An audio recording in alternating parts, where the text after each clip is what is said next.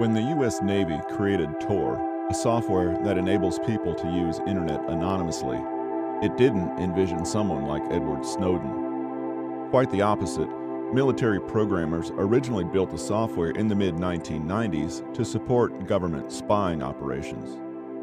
Last month, a photograph of Snowden, who leaked a trove of secrets about U.S. government surveillance, showed a sticker on his laptop supporting the Tor Project, the nonprofit that runs the anonymity network. The image underscored the diverse and sometimes conflicting community of people using and supporting Tor in order to communicate anonymously on the web.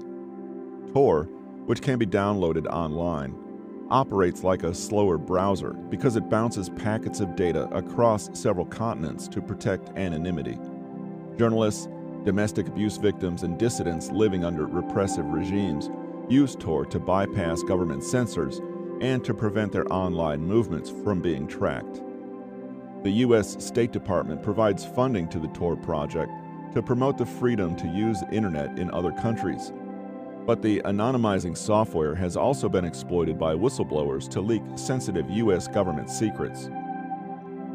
Though it's unclear whether Snowden used Tor to disclose details about NSA surveillance to reporters, WikiLeaks has undoubtedly taken advantage of the software to protect whistleblowers. Tor's importance to WikiLeaks cannot be understated, affirmed Julian Assange, the WikiLeaks founder, to Rolling Stone magazine in 2010. While some people use Tor to traffic government secrets, criminals exploit Tor to peddle drugs, guns, and murder-for-hire services, hacking tools, and child pornography outside the reach of law enforcement, according to security experts.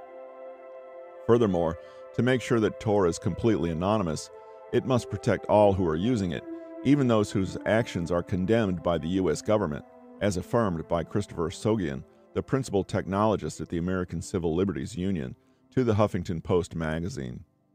Sogian also declared that when you create a technology that allows people to communicate anonymously, you don't get to pick which activists use it.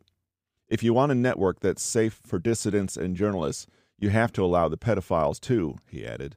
You have to take the good with the bad.